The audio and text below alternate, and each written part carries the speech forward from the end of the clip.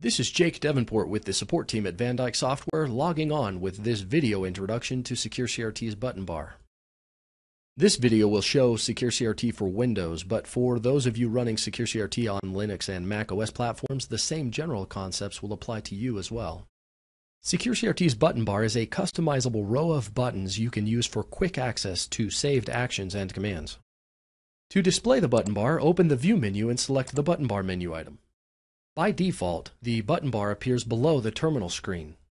To hide the button bar, open the View menu and select the button bar menu item again. To add a button, right-click on the button bar and choose New Button. When creating a button, you specify the function that will be performed when the button is pressed. In this video, I demonstrate the sendString and runScript functions. Details about each of the button functions you see here can be found in SecureCRT's help. The sendString button function is used to send text or commands to a remote machine. The text you send can be just about anything you want, and there are unique commands or codes that can be used to instruct SecureCRT to send special characters like carriage return, new line, escape, tab, or backspace. The \p command code causes a 1-second delay. A command code that is not listed here but is found in the SecureCRT help is the \v command, which takes text from the clipboard and sends it to the connected machine. You can also send any ASCII character using a \ followed by the character's 3-digit octal code. Here I have SecureCRT version 6.7 connected to a Linux machine, and I'm at the remote shell prompt. I will create a button with a sendString function that will automatically open the VI editor, enable insert mode, and paste the contents of the clipboard. In the sendString field, I type the corresponding commands. VI is the remote editor. \R simulates pressing the Enter key on the keyboard.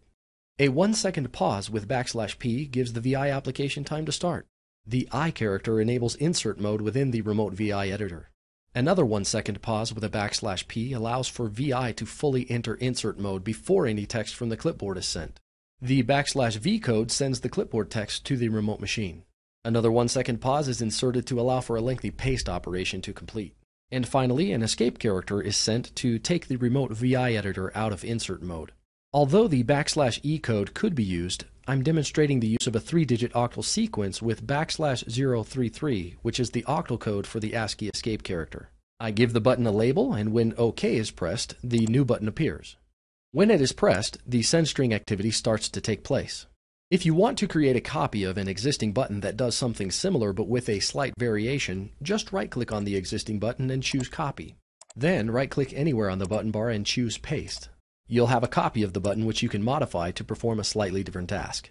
You can follow this basic pattern to create a library of buttons for running common commands you use frequently, or even complex commands that you don't want to spend time remembering or reinventing.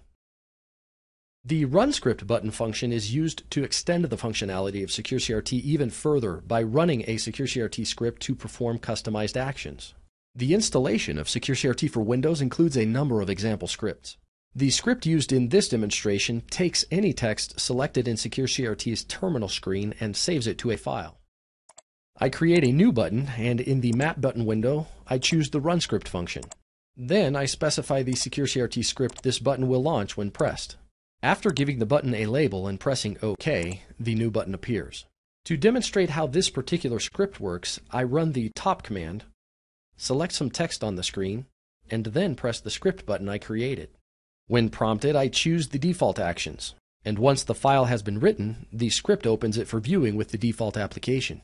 If you're interested in more scripting ideas you can translate into buttons within your SecureCRT environment, there are some valuable resources available to you, including the Guide to VB Scripts in SecureCRT, as well as the online Van Dyke Software Scripting Forum. You can also send a SecureCRT question directly to our technical support team. Now that you've seen the sendString and runScript button functions in action, I'll show a few extras regarding the SecureCRT button bar. Up to this point, I've been interacting with the default button bar, which always exists in SecureCRT. You can create additional button bars named to reflect your specific needs. To create a new button bar, right-click anywhere within it and choose the New Button Bar menu item. Not only can you create a number of different button bars, but you can also associate session configurations with an initial button bar that will be activated automatically when a session is connected or when a tab with that session is activated. In this example, I have two different sessions, Remote Machine and Linux server. The remote machine session is configured with the option to show the configs button bar. On the other hand, the Linux server session is configured with the option to display a different button bar, which I've named logs. When I first start an instance of SecureCRT, the default button bar is enabled. When I connect with the remote machine session, you can see that the configs button bar is automatically enabled. When the Linux server session is connected, SecureCRT automatically switches to the logs button bar. If I activate the remote machine sessions tab, the button bar switches automatically back to the configs button bar. I can always choose another button bar from the list of ones I've created, but it's nice to know that for any session I can specify which button bar I'd like to have SecureCRT show initially. On behalf of Van Dyke Software, I hope you found this video helpful. If you have questions, comments, or ideas about the button bar that you'd like to address, or if you would like to see additional video content about other SecureCRT features and functionality, please contact our technical support team. In the meantime, here's to hoping you can take advantage of SecureCRT's button bar to save time in your work. This is Jake Davenport with Van Dyke Software, logging out.